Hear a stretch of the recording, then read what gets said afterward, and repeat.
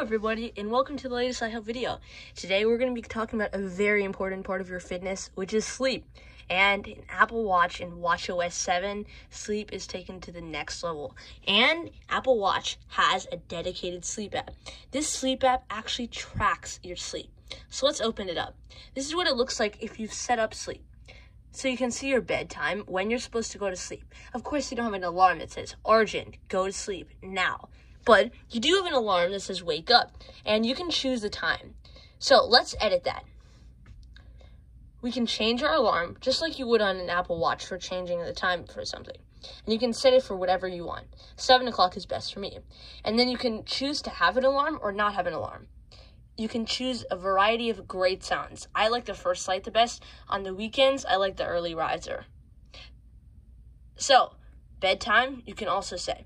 And you'll see a whole bedtime screen when you're in bedtime mode. So to turn that on, you're going to need to go up from the control center and scroll down to the bedtime button. It looks like a little bed. And it automatically turns on Do Not Disturb and sets your walkie-talkie status to unavailable if it says available. So you can just turn your watch face down, wait a few seconds, then turn it back up, and the watch won't turn on. Don't worry, it's not dead. Just tap on the screen, and you'll see a screen that looks like this. It's its own unique watch face just for sleep. It tells you when your next alarm is, and it tells you the time and the date. You can turn the digital crown to unlock. That won't turn sleep mode off, so you can play with your watch, do your normal stuff, but when you are ready to go back to sleep, you can turn your watch face down again, and you'll be back in sleep mode. But you don't want to keep sleep mode on forever. I mean, you're not going to sleep forever. So you can just turn it off again, just like that. And it turns Do Not Disturb off automatically too. Of course, you can watch our video on how to use Do Not Disturb, which is by clicking that. Perfect. Let's go back into the sleep app. Let's not lose our focus. So you can see that right there. Oops, let's not close that app. And we can see our full schedule. So we can have a sleep schedule for the weekdays and the weekends. On the weekdays, I wake up at 9 p.m. and go to sleep at 9 p.m. and wake up at 9 a.m. Not going to go to sleep at 7 a.m. and wake up at 9 p.m. That would not be good. And then on the weekends, it's adjusted because of your different activities. You can add schedules for different days. And you can have a sleep goal and a wind down time. A sleep goal is really important so you are getting enough sleep.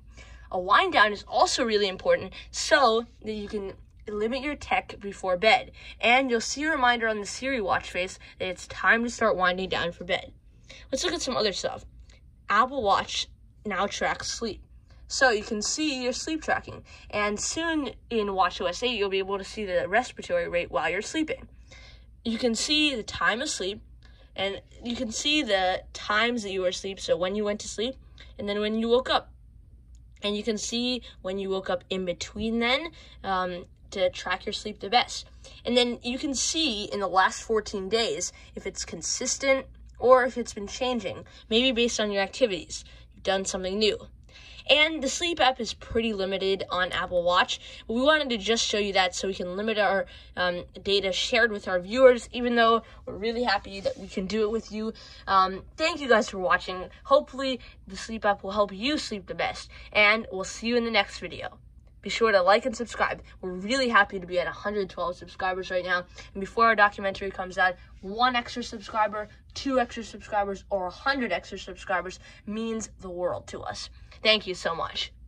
Be sure to share this video with your family and friends, and we'll see you in the next video.